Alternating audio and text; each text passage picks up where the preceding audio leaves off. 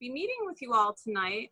My name is Amy Miller, and I have been teaching at Fleisher for quite some time now. I love working with watercolor, and I've been really excited about the opportunity to meet with people this way, because we get to try like different formats and different kinds of experiments and things like that. So yeah, I'm really looking forward to showing you some techniques this evening that is sort of like a little bit of a sampling of what you might learn about in the experimental watercolor class that is often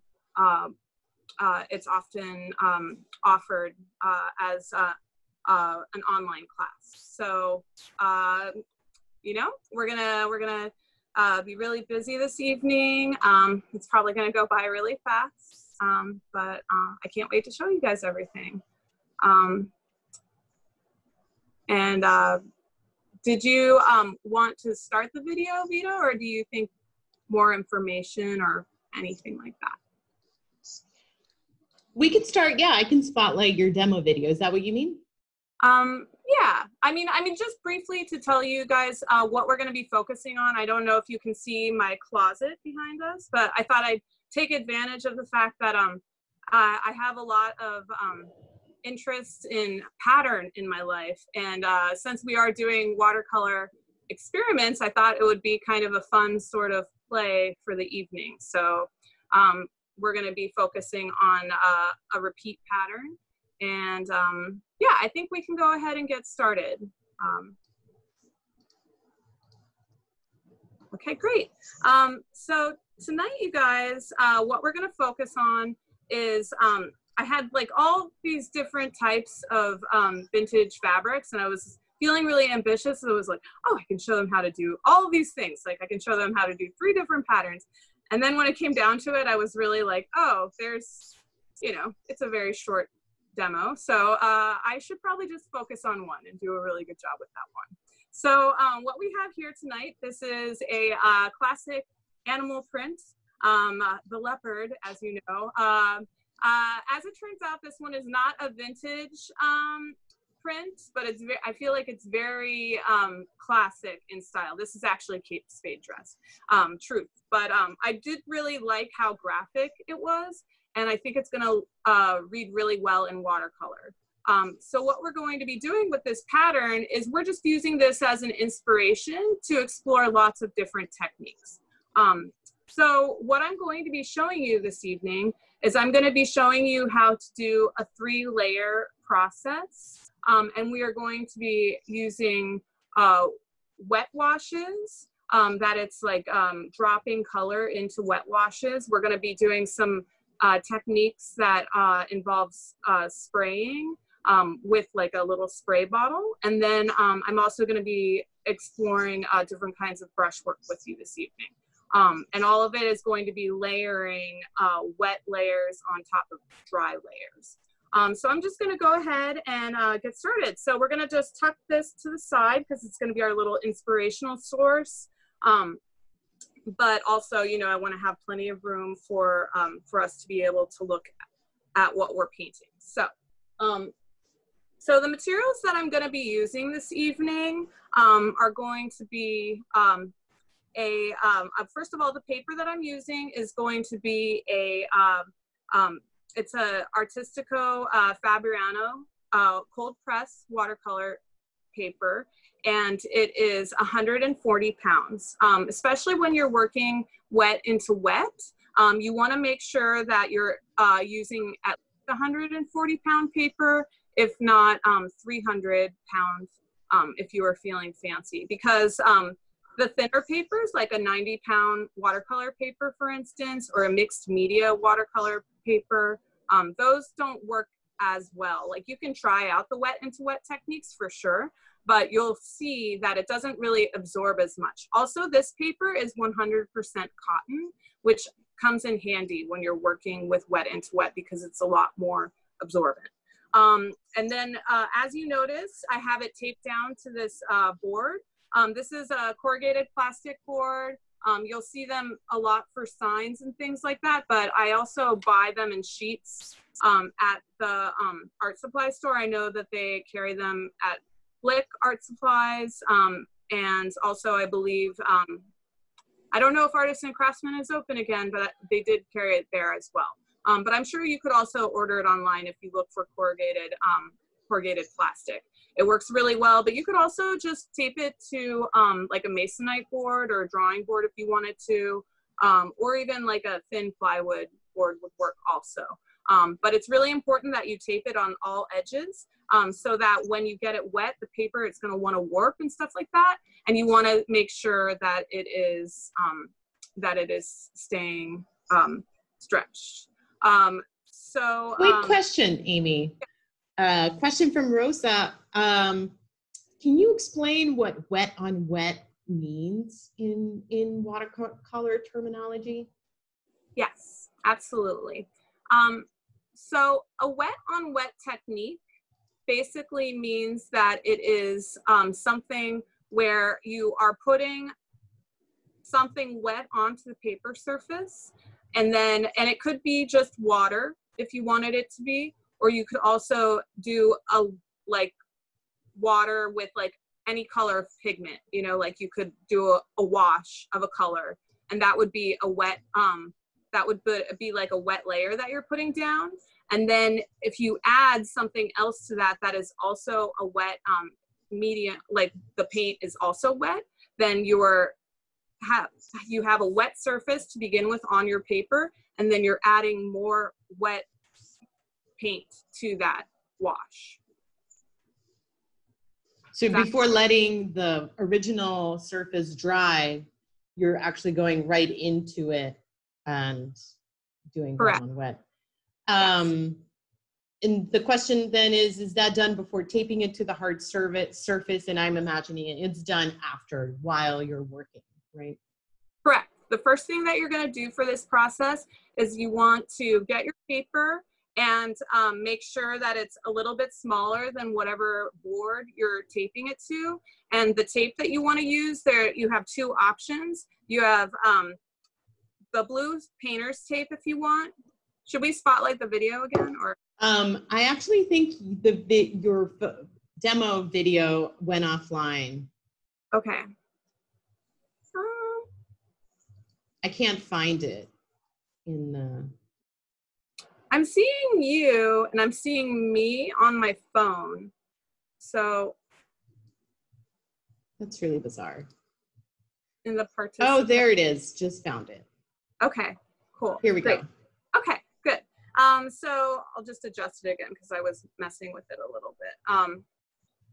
It likes to flip is the problem. So, okay.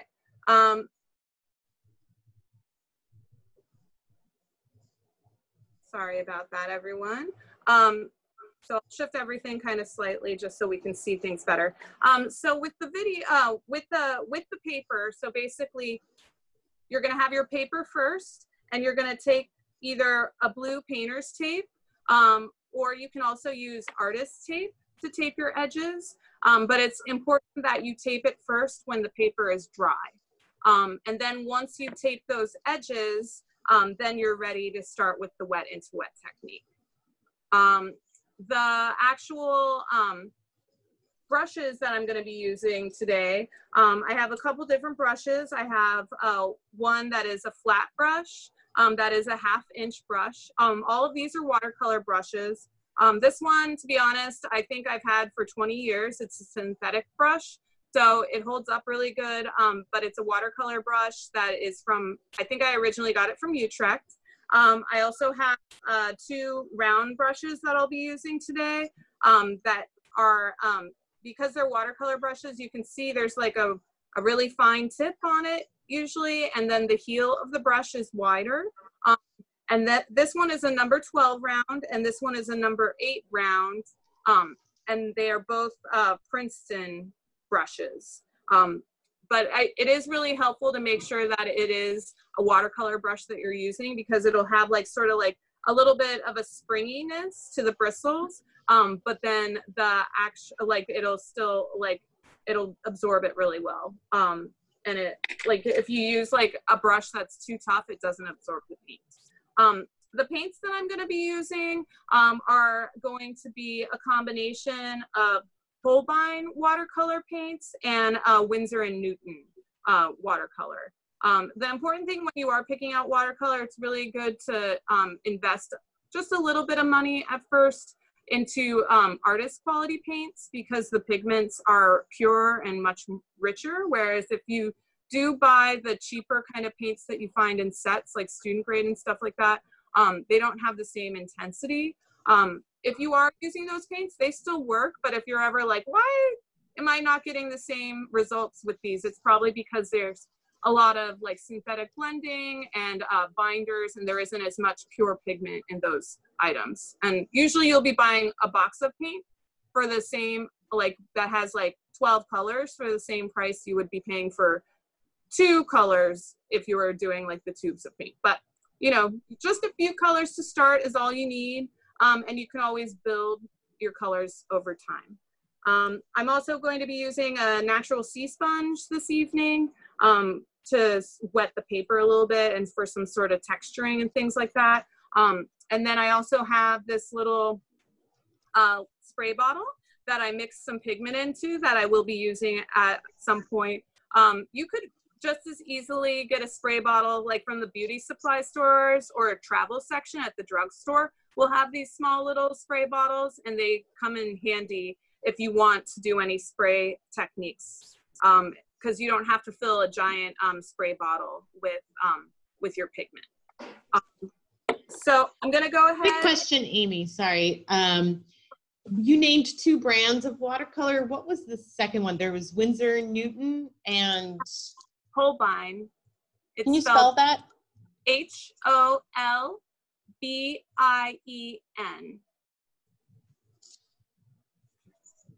Thank you.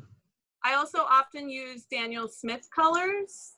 I just don't think I'm using Daniel Smith colors this evening, but I like all brands. I like them all. I like all the colors. So I just look at the ones that I like the colors a lot, and kind of mix and match myself.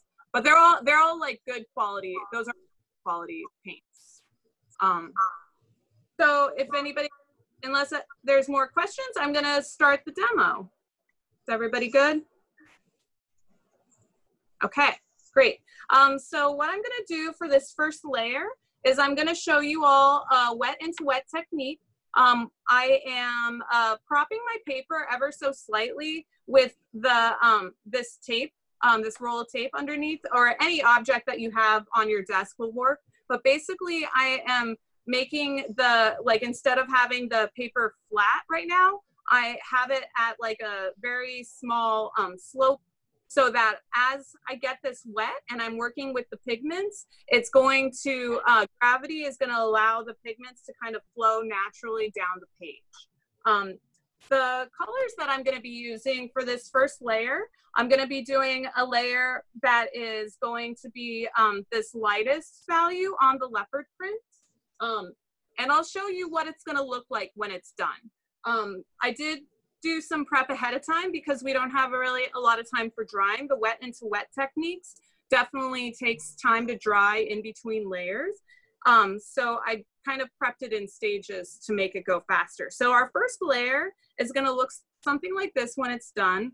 This is basically what we're gonna focus on for this first layer, is getting just some like natural sort of spotting that kind of follows this pattern that is like kind of at a unnatural, like it's like at an irregular sort of diagonal. And it also kind of lines up, if you look, it's not like a grid, but it lines up vertically, and it also lines up at a diagonal kind of in the pattern. So if you look at the marks that I made, I kind of was working on that diagonal, and also some natural groupings that are kind of more vertical. So I'm gonna go ahead and show you some color swatches to start with, just to give you a sense. So the colors that I'm working with to create that first wash it's a combination of 2 colors. I did a sample of a couple browns that I have. This is imidazolane brown, which it has a very transparent quality, but it's like kind of more like a reddish pink. And then burnt sienna. The burnt sienna has a slight orange cast to it. And I felt like neither of those was exactly what I wanted, but by combining the two colors, you can kind of get a little bit more of a natural sort of appearance, because this print is trying to mimic a natural pattern, you know, so it's not just like one color, it's like has some subtleties to it. This is what the color would look like if it was just like diluted with a tiny bit of water, and this is if you drop that color into a wet wash. And then once I mix those two colors together, I also am going to add just like the tiniest hint of cobalt blue to that mixture. And I already have all three colors prepped here in my mixing surface for that. So I'm going to go ahead, and the first thing I'm going to do is I'm going to take clean water and a damp sponge. And just to show you, I have my clean water. I'm putting the natural sea sponge in there, and then I'm just sort of wringing it out so it's not dripping. It's just kind of damp. And then I'm going to very gently sort of go over that surface to gently, I'm not fully soaking it, but I'm just like getting just a little bit wet to start. And then what I'm going to do is I'm going to take my round brush and I'm going to add a couple areas that are going to be a little bit wetter than the rest. And if I hold it up to the camera, I don't know if you can, I'm trying to see, can you see how the areas that I wet are a little bit more shiny? Yes, So yes. So area but are you putting color into it or just water? This is just water so far. Okay. So this that I'm pointing at is damp from the sponge, but this area is very wet. It's like very wet pools of water right now down there. So once I have that, then what I can do is I can start to drop some color in. If you look at my palette over here, I'm just going to shift a little bit so you can see it more clearly. If you look at my palette, I have my two different shades of brown, and I'm sort of mixing them together to kind of form a sort of something in between those two colors. And when it's that pure color, it's going to be very bright. And then if I want to cool it off a little bit, I can just add the tiniest bit of that cobalt blue to sort of neutralize it. So you can see on the one side, it's very bright, and on this side, it's just a little bit less bright. And then I'm just going to go ahead and start dropping those colors into my sort of wash.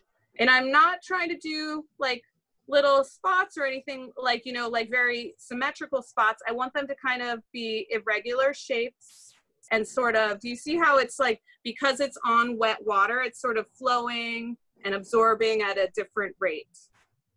You can even also, if you want to add water to it, this is clear water, but you can also drop more clear water into that sort of shape to kind of play around and get an interesting sort of diagonal. So I'm starting out with my diagonal across, and these areas will wet more, and this is just the damp paper. So the damp paper is going to show it, you can see it's holding the shape a little bit more, but you can also add some wet water to it if you want to make it a little bit, you know, more washed out.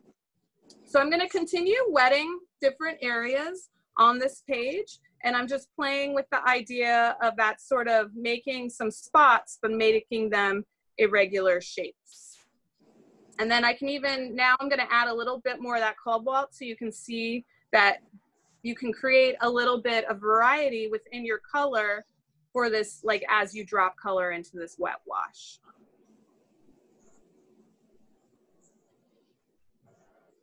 And I'm doing more clear water again and dropping more of that color. And you just want to keep it really natural and soft.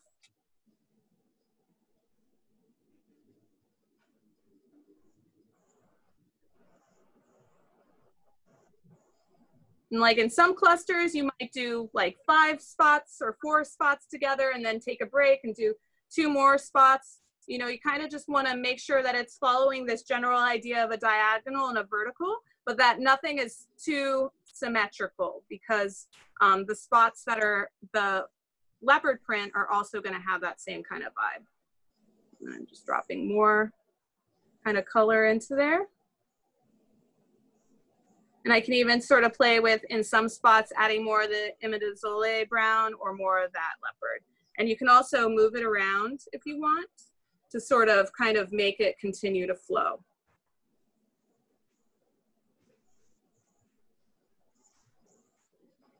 Okay. So once you get your sort of wet into wet wash at a place where you're happy with it, then at this point, do you see how the paper is like really warped and everything like that? That is like, it's very wet right now. The marks themselves, I'm not blotting them at all, because the more that I leave that wet surface, the more that it's going to have like kind of like a natural sort of flowy kind of feel to it. And I could even go into a few areas if I have anywhere in there that I want to drop a little bit more color here and there to add a little bit of variety. You can, variety is definitely good in this situation. But at this point, I would just let this wet into wet wash dry a little bit. Well, fully dry actually, before going on to the next stage. Did you have any questions about this, this beginning layer? No? Okay, great. So I'm gonna go on to our next layer. So when it's dry, it's gonna look something like this. You can kind of, just for comparison's sake, you can see the value is going to change a little bit with watercolor as it dries.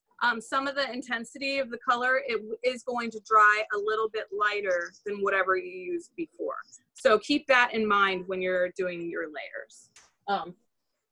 The next phase that we're gonna do for this print is, you can see with this leopard print how there's that like sort of gray area in there where it's like a grayish brown kind of color. And that's going to be our second layer. And what this is it's going to be a layer that we're going to be using a spray bottle to like kind of make some sprayed marks that has a slightly different texture on top of a layer that's already dry. In order to make that, the color for the spray, I did do a couple like sample swatches where I was playing around with mixing different colors until I got a color that I was happy with. The color that I decided upon is a combination. It's a combination of Winsor blue-green shade, which is a Winsor & Newton version of phthalo. Basically, it's like essentially a phthalo blue-green color. And then I also mixed it with burnt sienna and ultramarine blue to get like kind of this like grayish, brownish sort of tint. Once I had done those swatches, then I went ahead and in this spray bottle, you definitely want to do this ahead of time when you're doing the prep. You're going to take liquid watercolor and you're going to put it inside of your spray bottle and fill it with a little bit of water, and then stir it, and you're going to shake it. Like you're going to like put it and like shake it really well. And the more time that you leave to set it up, the better it's going to turn out, because the paint's going to have more time to melt. So I prepped this earlier this afternoon. I can continue to leave it in this spray bottle for a little while. Sometimes the spray bottles will clog over time, so it's good to like kind of rinse it out after you use it, but you can still keep this watercolor in this liquid format for some time. With this like spray technique, it probably is going to take a little bit of time to get used to the way it feels. So I strongly encourage doing a couple swatches. So I'm just going to show you a couple of those little swatches just to give you a sense of the layering. So, so when you look at these swatches, this is that same spray if it's really close to the paper, the surface area. So if I was like this close to it, then it would be something like this. Whereas this spray probably was out more like this, like, you know, an inch, like maybe 2 inches. And then this was probably much further back, like 4 inches from the paper.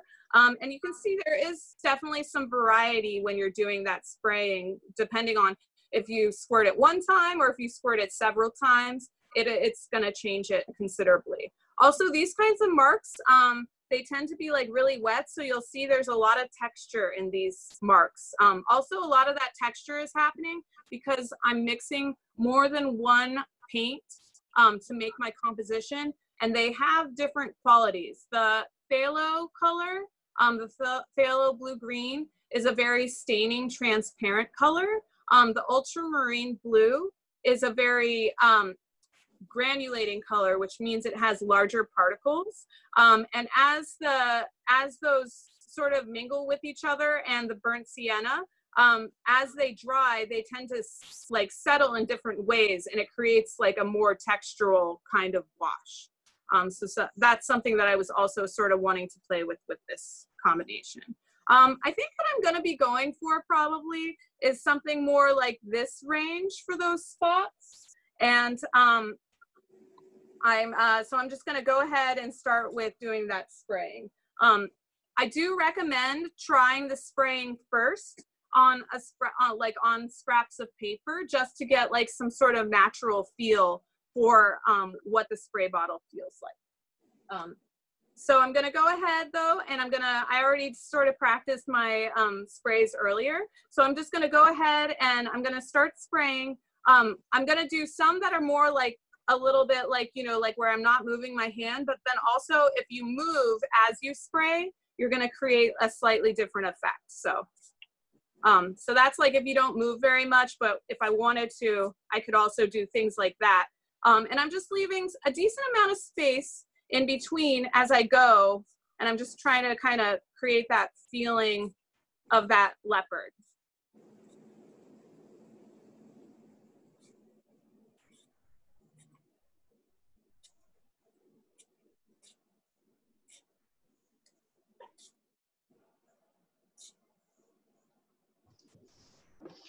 Is there kind of a logic or magic to how you are placing your sprays?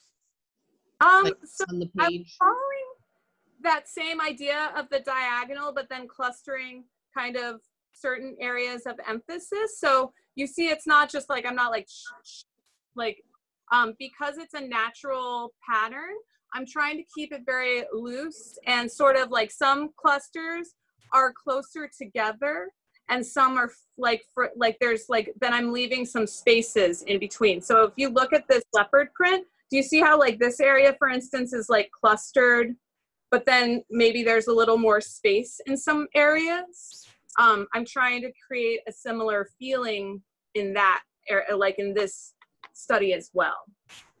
Also, another thing is if you feel like some areas, if you want to do any softening in the areas, you can also sort of go back in and soften with that damp sponge that we were using earlier. If there's any areas that you kind of feel like you don't want to be as dark, you can kind of soften a few of those edges too. Or if you want some of them to be more like distinct patterns, you can also do that. So that's also an option to sort of like play around with that sort of that second layer, because there is like, if you look in the pattern, there is like some variety within it where it might be darker a little bit and then get lighter, and sort of there's like this like little play that is happening between the two. Does that seem pretty, make sense to everybody? Yeah. Okay, wonderful, great. So once I'm happy with this, you know, it's good to not like fuss too much, you know what I mean? And then I'm just gonna go ahead and set it aside. I will say that this one, the wet layer that I did is the second time that I did the wet layer, and then the sprays, it's the second time, and the one I'm about to show you, this one is the first one that I did for both, and I have to say I like them both, but I do feel like because I've already practiced once on this one for both layers, I feel like on this one, it's like I already am like, I got this. I know what I'm doing. So practice makes perfect. Yeah, well, or also like the idea of when you're experimenting with something like this is that you are learning as you're going. You know, it's like, oh, I'm going to try it, test this theory out and see if it works. And then if you try it a couple times, it's probably going to be different each time, and you might be like, you know, who knows, you might like the first layer better because you had less control, or so, you know, there's no really, for me, there's no exact science. sometimes, yeah, sometimes the practice, it does help. Okay, so I'm just setting aside this other layer so that it looks so molecular. It's awesome. Oh, thank you. Yeah, and like something like this too, it could be like if you were using something as an inspiration, you could even decide you don't need to do all the stages, you know, like I might be happy with something at this stage, but then also the question becomes, do you want to do that next layer? Or, you know, that's why I like doing multiples too, is because I can kind of sort of play, because this is a more like abstract inspiration of this, whereas once we do that third layer, it's definitely going to be like, oh, I was trying to create this leopard print, you know. You can see a lot of the color in here that we were talking about. Remember how I said that it's going to settle out differently because it's like a very wet spray, and the different pigments they sort of separate as they dry a little bit. But this layer is very dry right now. So the next stage that we're going to do is we're going to be creating some these really bold shapes that are in the pattern. But what I'm going to be doing it with is I'm going to be using a round brush. Sorry, I dropped one on the ground. I'm not sure though which one I'm going to like better. I might like this one, but I might also like the number 8 brush. So I'm going to test it. I'm going to test it out and see which one I like. I am going to show you, but I'm going to be bad, you guys. I'm going to test it on the paper.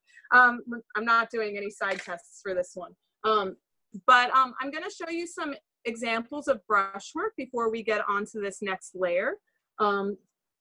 So when we're talking about brushwork, brushwork can be really exciting for a piece. Brushwork can create a lot of energy. And I think that when there's a little bit of variety to the brushwork, it has like it has a really naturalistic feel. Whereas if you're trying to create something that has more solidity and kind of has a more like mechanical feeling, a lot of times you might have less variety in your brush stroke and try to have things be more like symmetrical and things like that. But because we're working with a very natural print like this, I definitely want to explore some of the more spontaneous, energetic marks. If you look at some of these marks, you'll see that there is a certain amount of variety within, sometimes like going from thick to, from thick to thin. With this one, you see how it's thin here, it gets thicker, it gets thin again. There's less variety with it. Also with the actual value within the marks, there's a little bit more variety in these than there are in these ones. And that, like, sometimes that can have to do with how you load your brushes. But there's also other ways that you can do that. Another way that you can do that is if you look at this example, I'm just gonna move that real quick. If you look at this example of brushwork, do you see how there's more than one color in these brush strokes? And there's also more than one value. Like if you look at these parts of the brush strokes, there is a lot more pigment in the brush stroke. I would say it's probably around 80% paint to 20% water. Whereas these brush strokes over here, there is a lot of water added to them. So that is a way that you can create variety within your brush strokes. In fact, I probably did a very similar technique to what we were doing with the wet into wet, except for where I was dropping color, except now instead of covering the whole page with a wet wash, I might be doing wet marks that I'm actually feeding some of that paint directly into it. You can also play around that way with color. Like I could have done it just in this like red violet, but I decided to incorporate also some of this ultramarine blue into that as well. So I'm gonna try to do something like that for this leopard print. Like, I don't know how well you can see. I'm gonna hold the pattern up a little bit for everybody. Maybe you can see more. Those marks, I really like them. I probably could just do them in a solid black and call it a day. But there's a lot of cool subtlety in it where it almost has like the actual mark itself it looks like it has like this olive green halo around it, and then it's very dark in the center. So what I'm going to try to do is I'm going to try to do some really light washes of an olive green, maybe even more on the yellow side than an olive green, because I know that when I mix black with yellow, it turns olive green. So if I drop black into a light wash of like a yellowy green color, I think that it's going to create that sort of same layered effect. So it's going to be, this is a test. We're about to find out. I'm experimenting with brush strokes. Quick question, Amy, before you go on. Do we always have to wait until the paper is dry in order to go on to the next layer? There's a lot of different ways to paint, and there's a lot of techniques where you wouldn't do that. Sometimes you might wait for the paper to be damp, and then when you go in with your next mark, it'll kind of hold a little bit, but will also soften. There are numerous combinations for how you apply paint with watercolor and probably most mediums. When I'm working with watercolor, I like to think in terms of wet into wet techniques, which was that first layer that we tried. Dry on wet is a technique that we are not trying dry brush strokes right now. But just to show you what a dry brush stroke might look like, this would be a dry brush stroke here. Like you can see where it's like kind of scratchy, you know, that, and like it could be a layer underneath that's a color that you're doing those dry marks over, or it could just be the actual white of the paper. There is techniques where you can do dry on wet, where it'll kind of like swim around a little bit. And then there's also dry on dry kind of marks. So the marks that we're doing today to create this kind of effect, I'm specifically choosing whatever layer I do to the next layer to be dry when I start again, because I don't want it to bleed. But if I did want some bleeding, kind of softer effects, I might continue adding to things when they are entirely dry. So in that case, if you're leaving it a little damp, there's less contrast? Yes, correct. Okay. Great. Any other questions before we get into brush strokes? Yes. Can you explain how you measure your paints to go into your spray bottle? So it's kind of taking us back a little bit. Sure. When I'm doing the spray, like when I am doing the sprays, usually what I do is I just take an empty bottle, and I feel like you kind of have to play it by ear. It helps to sort of test your colors first with a brush, like small amounts of pigment on your palette before you mix it with this, because this is a considerable amount of paint that's in this spray bottle, but I could use it for a really long time. But what I do is I just like kind of put some paint into the bottom when it's in its liquid form, and then I just don't fill it too much. Like I might start out filling it with this much, you know, water, like let's say 1 finger worth, and then mixing it and seeing, and then running a test, you know, like running one of those like little spray tests that we were talking about, and sort of giving it a chance to dry too, because it looks really different, the spray bottle. I don't know if you noticed, it looks really different when it's wet because it's very wet. But then if I want to add more water, it's a lot easier to add more water than it is to add more paint. And I just, like I said, it does take a little bit of time to prep this, because you have to let the paint like fully melt into the water. So I would definitely plan on at least giving yourself, like prepping, like if you're prepping these, give yourself at least 10 minutes to like kind of let it set up, if not longer, because if you let it set up longer, it's going to be even more like like more evenly kind of melted into the water. Is that helpful? Yes, thank you. Yep, absolutely. Okay, so for our brush strokes, as I said, I'm not going to practice ahead of time. I think I got this, because I've done a lot of stuff with brush strokes, and I feel pretty confidently about how I'm going to mix this. But if you're new to it, by all means, like, try testing it out on a, on a little strip of paper, the same way that I was testing like these different colors and things like that. You can absolutely just take that time to like just practice on a sheet of paper what you think the desired outcome you want for your brush strokes. But I'm just gonna go ahead and, like I said, I'm gonna be playing with the idea of a lighter layer that is like a yellowy green. Can everyone see the palette that over here still? Yep. Kind of. Yep. Mm-hmm. Okay, great. So with the palette, I have this yellowy green color here that I had mixed up from before. And I might even neutralize it ever so slightly. This wash, I don't want it to be too heavy. So I'm definitely, with my brush, I'm taking water from my paint cup. Like, I'm taking this brush and I'm sort of treating it like an eyedropper tool, where I'm just like adding water into that so that it's like nice and liquidy.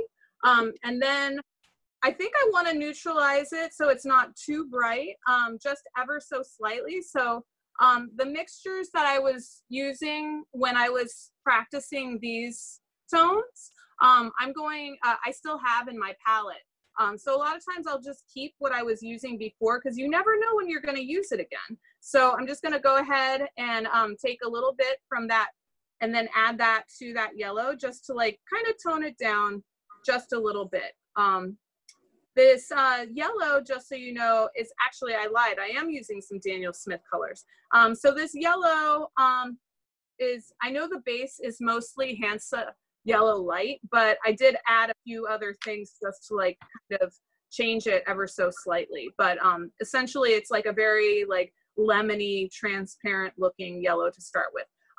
So now I like how neutralized this yellow is. Do you see how it's not so garish? It's like a little bit more kind of naturalistic now. So I'm gonna just go ahead and the other color that I'm gonna be using in my, it's like kind of tucked off to the side of my palette, but it's a combination of ultramarine blue and burnt sienna that I already mixed in my palette. Actually, I'm a liar. I am gonna show you a swatch test just so you guys can really see. So let me just grab one piece of paper real quick.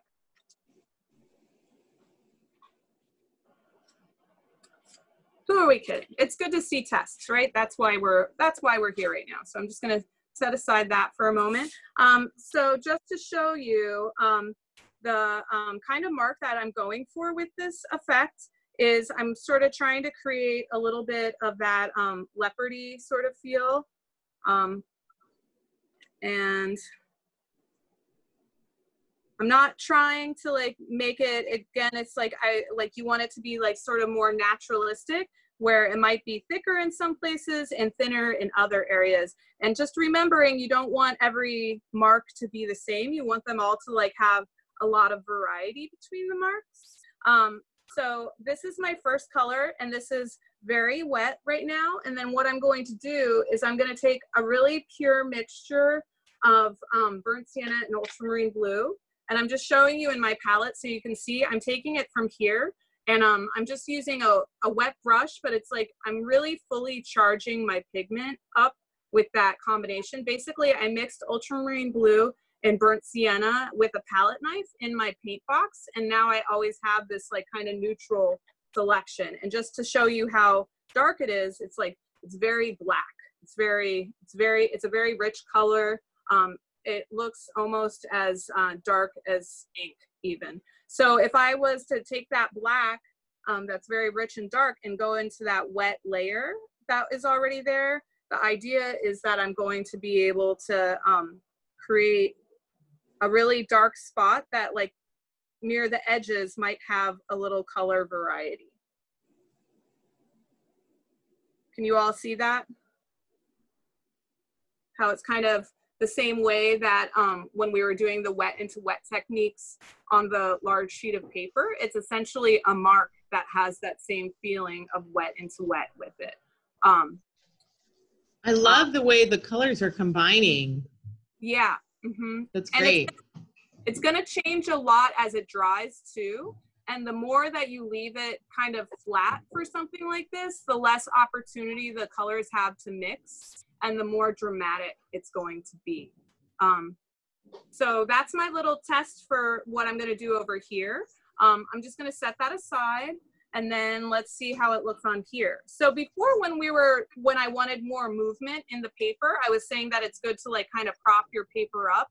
But for this technique, since I want it to remain really like not to move around very much and to kind of remain more stationary, I'm gonna go ahead and have my paper sort of flat on the table. I can already tell based on that mark that I'm gonna need more, so I'm prepping more of that yellowy kind of color. I am really happy with, like, based on it not being dry yet, I'm really happy with the way it looks. So I'm just gonna go ahead and make a bunch of it because now I've tested it and now I know. I'm like, oh yeah, that's it, that's the one. And then I'm just gonna go ahead and start playing around with some of these like little shapes. And I might pay a little bit more attention now. Before I was being a little more spontaneous with the way that I was putting down my marks. But now this is like kind of more of a detail sort of section. So it might be nice to like really make sure that I'm kind of getting some of the feeling of that, that leopard print.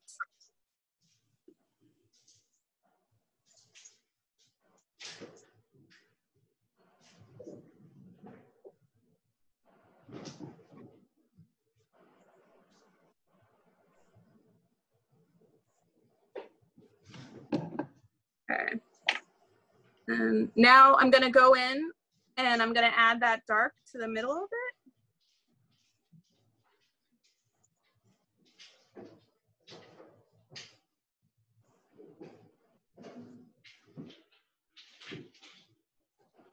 It's like a really rich, beautiful black.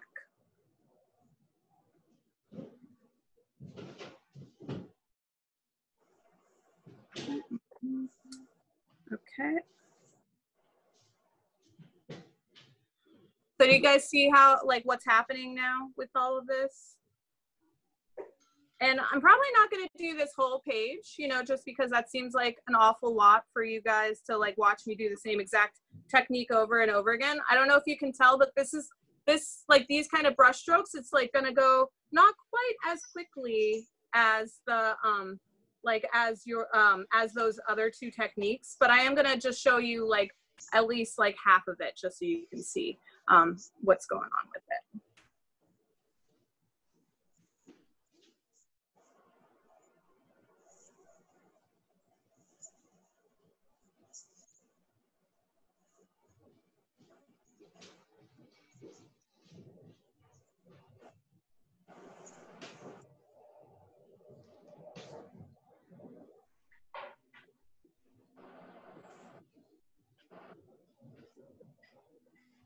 And then again, like I'm not gonna wait too long. I'm not gonna like do all of them at once. I'm gonna make sure to drop it in when it's nice and wet.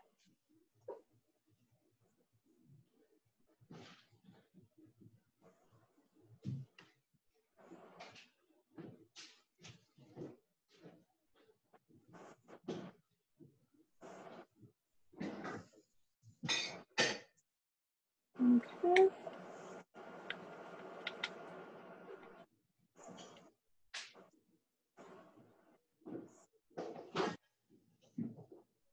So is this the first time you're doing the brush technique in this specific? Yes. Mm-hmm. Yeah. Okay. Cool. Yeah. Mm-hmm. So this is a theory for me, you guys. Like basically, I like to think of these kinds of experiments as sort of, you know, how the scientific method, how you'll have your sort of like idea of what's going to happen, and then by testing it, then you can actually sort of decide how effective it is, you know. Let's see.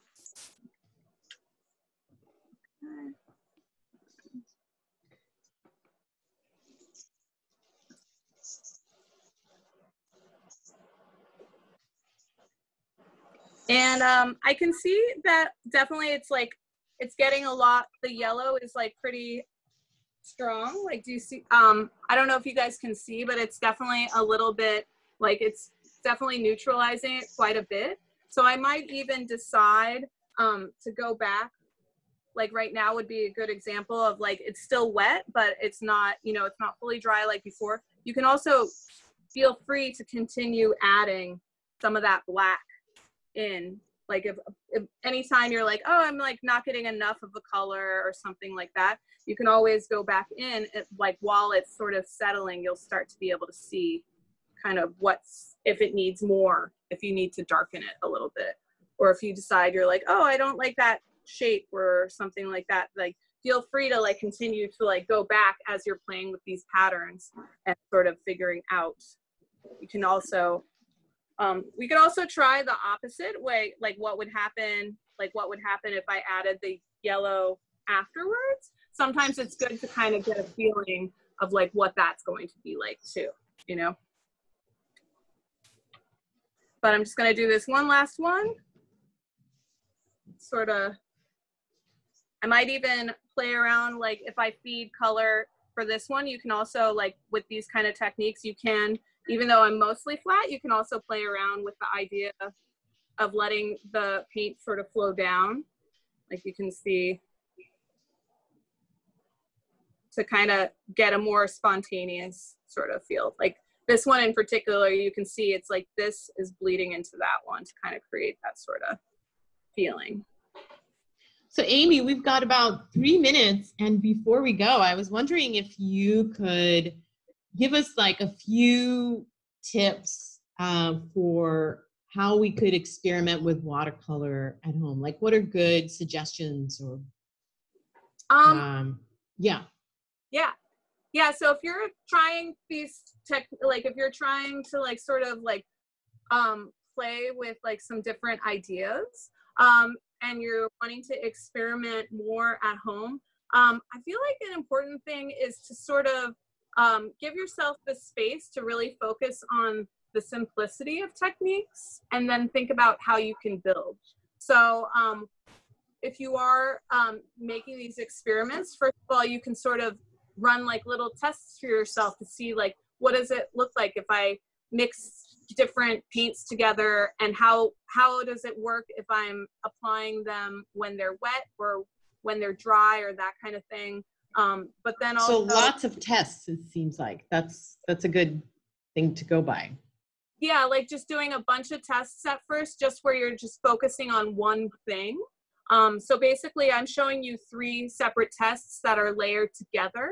But when you first start experimenting, it's good to kind of have a file of like all these different things where like, it's like, oh, I focused on this technique and I just tried to make it absolutely as interesting as I possibly could. You know what I mean?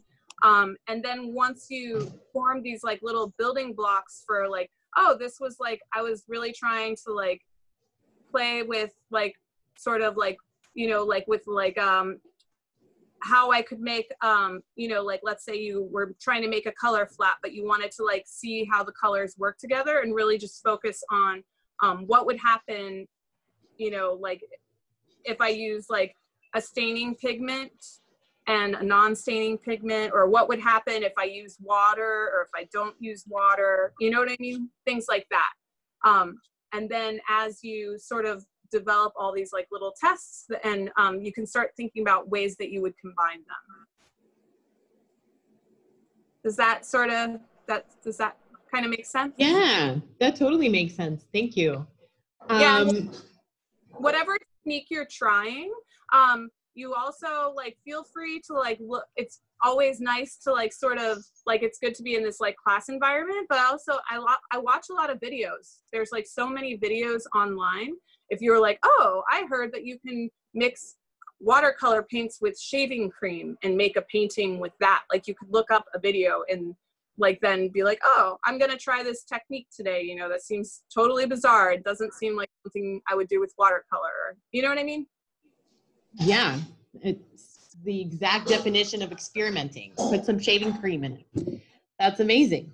Well, it's 7:30.